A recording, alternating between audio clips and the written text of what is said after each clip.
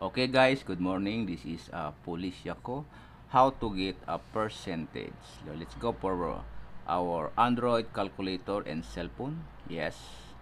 Yan. Calculator. Let's see getting 10%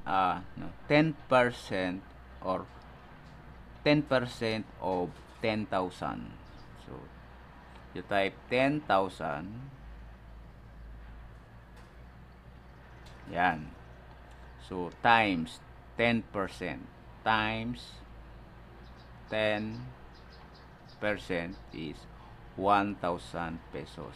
That's the way, guys, how to get a percentage. So, let's see if you're going to installment for 3 months. So, that's 1,000 times 3 is 3,000 plus your capital of 10,000 is 13,000 divide 3 is 4,333.33.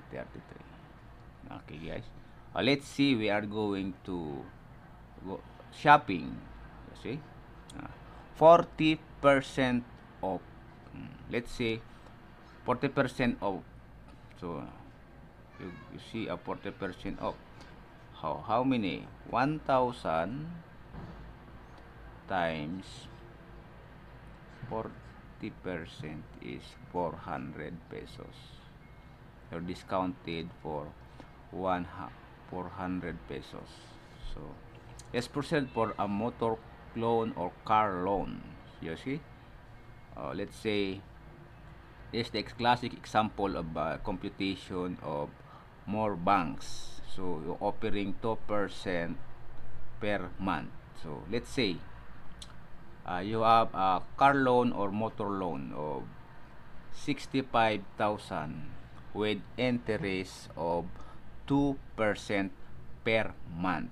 So let's proceed to 65,000 times 2% is 1,300.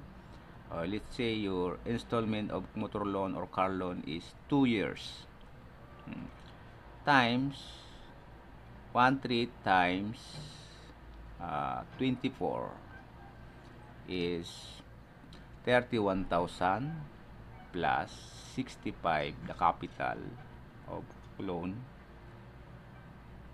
is equal 96 divide 24. Yes, you have monthly amortization of 4,008.33. That's guide idea how to get a percentage using a calculator. You can estimate your monthly amortization, especially for the motor loan or car loan.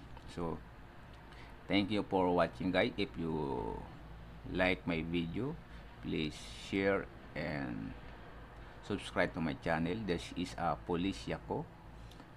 Thank you for watching.